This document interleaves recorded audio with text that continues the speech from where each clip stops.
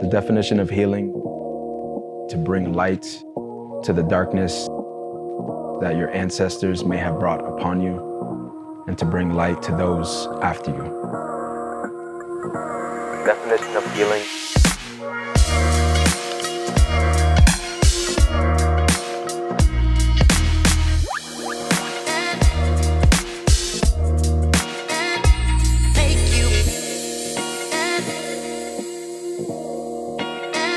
the definition of healing: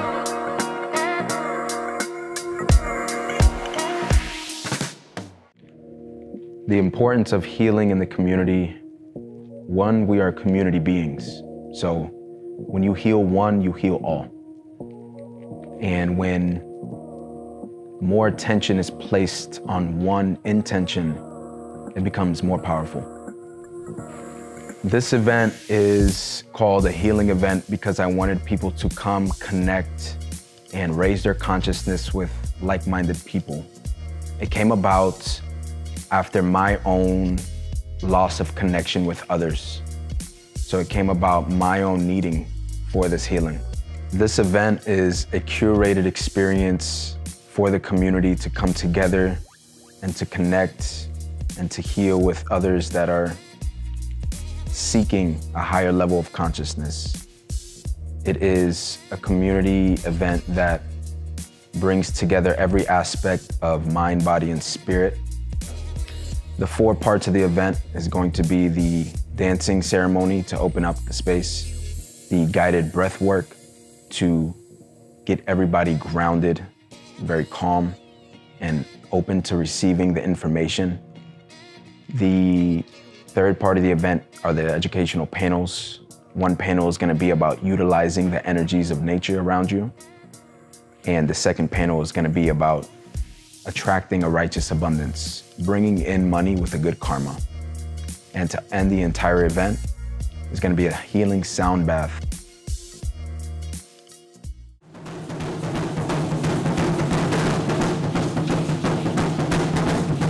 The opening ceremony will be provided by a group of Danza Azteca dancers.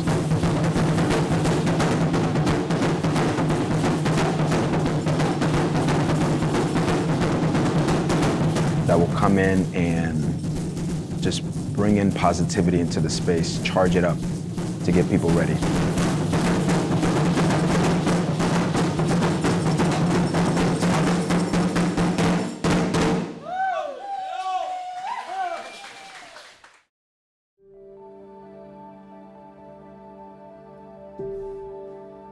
The guided breathwork session is going to be a time where we can slow down, learn the importance of the breath, and really become grounded within our own selves.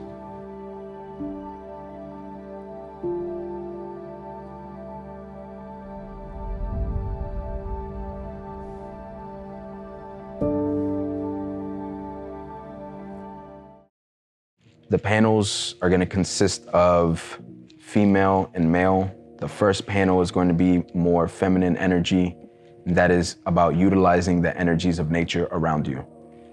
All of the energies around us, whether it be the earth, the moon, the herbs, the mushrooms, they all support us in some sort of way, mind, body, or spirit.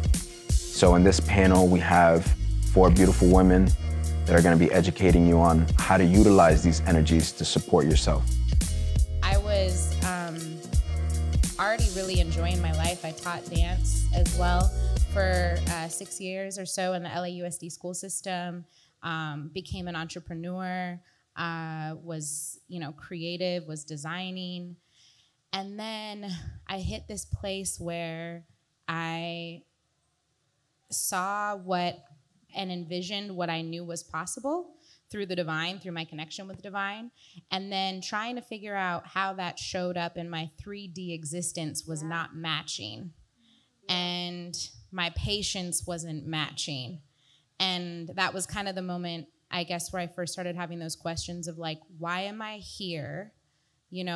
Am I feeling fulfilled being here?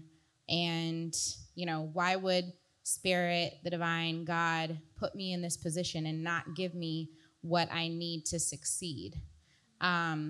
So that was probably, that was like really my initiation into my digging deep into my faith.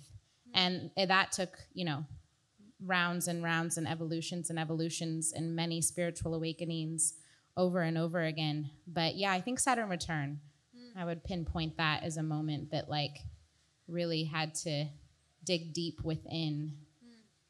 Yeah. That's so beautiful. I had a similar experience. My Saturn return almost took me out. I said, what is this? And why am I going through it? It is not fair. And I didn't like it one bit.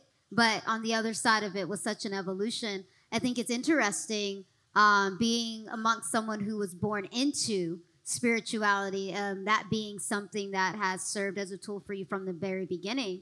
I'm curious if there's anyone else on the panel who did not have that similar experience and spirituality was something that came as an introduction to you later, and what were the differences in that, being with the possibilities of probably being programmed to have a different experience, but then being bombarded with a whole nother universe, a whole nother realm of reality. What would that look like for someone who wasn't brought up in it? What a beautiful gift and a beautiful opportunity. And so is there anyone on the panel who this journey is a little bit newer? Well, first I'll say that my father was incarcerated when I was a child, from the age of 3 until I was 13. So for 10 years. And he was the one in the family that held the spiritual knowledge. So when I would go and visit him and I would tell him what was happening to me, he would provide me with the necessary tools. And I was lucky to have that. I was lucky to have that experience. But I didn't talk to my dad often enough to really embody that wisdom. And so I will say that I definitely had almost a dark night of the soul moment. For those who don't know what that is, it's really like a moment that happens in your life where you experience almost like a Saturn return, a deep depression because of the amount of information and the way your mental is stretching, and you're pushing your consciousness to new levels and to new heights and to perceive information differently. And that is that dark night of the soul moment. So when I was 19 years old, I experienced that while I was in college. I stopped going to classes. I literally just shut down my whole external life. I'm like, no more. I dropped out of school, and I was like, I'm going to walk this path like with just faith.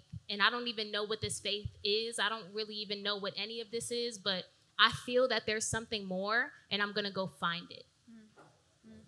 That's so powerful, that seeking of something more, getting to that point where you're almost so tapped out that you're like, okay, something has to give. Something has to give and something has to work. So then we move into the process of digging and searching for the tools, searching for the things that are going to help us navigate this experience. So my next question is for Dea. What tools did you find in your dig? What tools did you discover as you went searching for the more? You went searching for the answers to questions you may not have had answers to. What tools did you pick up along your journey, and how have they been a source of empowerment for you on your journey towards liberation? So for me, when I think about my upbringing, I grew up in a very Christian home. And so for me, I realized that a lot of my existence was attached to a lot of shame, a lot of guilt, and a lot of just confusion. I didn't understand a lot of the regulations that came with growing up in that atmosphere and going to a Baptist church and also non-denominational. That really caused a lot of havoc, I feel like, within my spirit.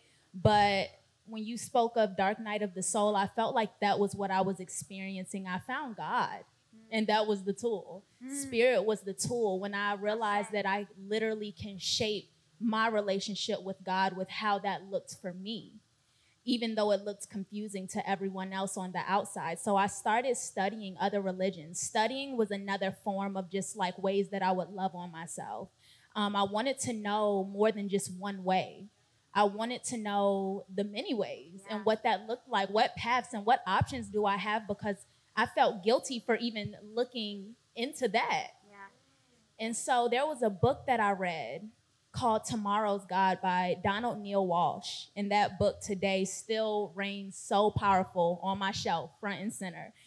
Because every time I go back to that book, that was where I read, God is gonna be God, period. The second panel is going to be consisting of people like myself, Joseph Octaviani, Raw, Jay Allen from Gangsta Holistic, and Jamero. We are going to be talking about how to attract a righteous abundance. Just because you are spiritual does not mean you don't have to be about money. Does not mean that you don't have to be about attracting abundance. Abundance is something that naturally flows into our life, and we are blocking it based off our beliefs about money, who we're hanging around, and so on. So this panel is going to be about changing the relationship that you have with money. Before we dive in, I want to just start just at the top with just dismantling a bunch of these quotes that we have heard growing up, ones that I know I have heard growing up, that actually perpetuated an unhealthy relationship with money. So this question is for anyone who wants to answer, anyone who has quotes that they may have heard, that they once realized as they began to become conscious with money, that it actually wasn't good. Some of the ones that I know that I grew up with, money is the root of all evil. I know that was one that I held on to dearly. So I was like, I don't need money. Money's not good. Money's the root of all evil. My mama's favorite, money don't grow on trees. So now I have this concept of scarcity and this fear of not being able to produce money, to reproduce money. And then the last one is that you don't talk about money. Money's not a conversation you have. We don't talk about money at the table. We don't talk about how much people are getting paid. We don't ask questions about money. And so are there any quotes or sayings or beliefs that you heard growing up or that you had instilled in you that we want to just dismantle here before we even dive into the conversation, so that we are able to be coming from a space of openness and a space of receiving and being able to look and view money in its rightful place? Yeah, I'll go ahead with that one. Very simple term, is I don't got it. Like my grandmother, I grew up with my grandmother. And anytime you ask for something growing up, I ain't got it. You know what I'm saying? We need some shoes, we want some candy money, we wanted some, something fun, kids bucking your grandma. I ain't got it. I mean, she did have a house, she had multiple cars, she raised us, but her default answer was, I don't got it. And I feel like as a child, I adopted that, and that was in my paradigm, that I don't got it, even if I had it, because my reality was my grandma had it. She had everything. She raised all of us. So my grandma had everything, but what was coming out of her mouth was, I don't got it. So I literally had to work myself out of that I don't got it mode. So even if I don't want to give it up, it's just like, I got it. You can't have it, but I got it. You know what I'm saying? Or I got it, or I might not want to share it, but I got it. I always got it. So I literally had to program that out of my brain, that I don't got it, especially when you actually do have it and it's just a habitual thing. That's something that she may have learned from her mother or her surroundings, but my grandma always had it. But naturally to us and all the kids was just, I don't got it. So I'm glad I deleted that out of my paradigm. Anyone else? For me, it's not so much of a quote because my parents didn't really talk so much. I played ice hockey growing up, and that was pretty expensive for them. So basically, we just knew they didn't have any extra money to spend on me. And my dad was a machinist. He worked, full time and overtime. And then he came home and he had a bunch of rental properties that were garbage that he would come and work from the time he got home till midnight every single day for almost my entire life. My mom rented a house next door to her house, and she owned a daycare. And so for me, when I was in 5th grade, I had to start mowing lawns because there's no money for school clothes, no money for me to buy food if I want. And I see my parents working from the time they get up to the time they go to sleep. And so for me, the belief was that money only comes with hard work. And it does. I became very successful through hard work. However, when I had my businesses, I used to own gyms in downtown LA. When I had my businesses, I found myself waking up at 5 a.m. and staying at my gym till 9 p.m. every single day for almost 10 years. And so I had to really unprogram that concept that the only way to attain money is through hard work, because it was really a curse, and there was a ceiling to how much you can attain through hard work as well. Okay, I believe, even on like a subconscious level, I feel like a lot of the things that we're shown in the communities of color is that money is attached with struggle. You know what I mean? Through the music that we listen to, some of the TV shows that we watch and things like that. And that's how I grew up, listening to rap music, this and that. It's like, wow, you gotta do all that just to make $1? You gotta do this. Illegal to make $1, you know what I mean? So I think on a subconscious level that really definitely does affect us in a way that I disassociated myself with it was just habits, doing different things every day, because making yourself better is never easy. And working with your subconscious is something that you have to do every single day. I mean, you may get distracted, you may get swayed this way, that way, but it's something that you have to constantly work on. And when I shifted out of that struggle mentality, that's when things opened up for me. Just me being my authentic self, not caring what anybody said, just being true to myself and chasing my purpose and not the paper. For me, and this was a more recent one, I would say probably in the past year, when I really, life the plain way started to really blossom. I was forced to really change my mindset on money. But the one that really just irks me, still to this day, I'll be honest with you, is that's too expensive. Oh my God, I hear that, I'm like, what does that even mean? Do you need it or you don't need it? You need it, then you get it. You don't need it, you don't get it. It's simple as that. If you want it, it's gonna nourish you, whatever that may be, material or not, you get it. And so a lot of us, they look at the bank account and they look at something that they absolutely need and say, it's too expensive for me. But for me, I really had to relay my trust in this isn't scarce. The money that I put out is not, it's gone and oh my God, I'm gonna regret it after. It's gonna come in. It's that giving and then the receiving, and I'm sure we're gonna talk about that. I just talked about this with Jay. That giving to the things that you love, to the things that make you happy, you're gonna receive that love and happiness from something else. You're gonna receive that abundance. So I really started to understand that abundance was effortlessly flowing into all of us at all times. It wants, the universe is like, here, take it. But a lot of us have these blockages like we've all been accustomed to where we really just give our hand to the universe and say, I don't want it right now. I'm focused on scarcity. So that saying right there, it's too expensive. I really had to, it really just throws me off, I had to work my way around that because I've heard it my entire life. It's too expensive, too much, and it's like, we don't have to shop at the dollar store all the time. I like quality. I like things that are gonna feed me for a while. I don't like things just for the right now.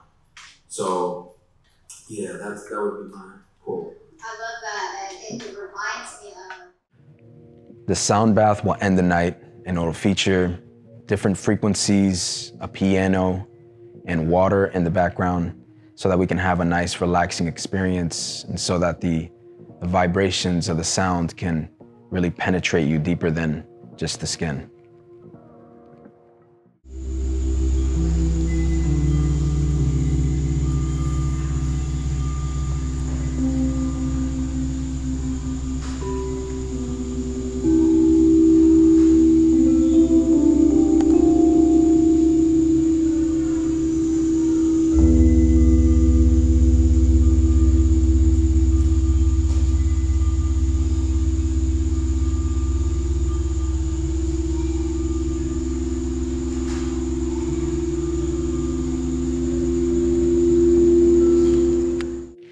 What I want people to take away from this event is not just connection with others and long-lasting friendships, but I also want people to learn the information that is given and to apply it to their daily life.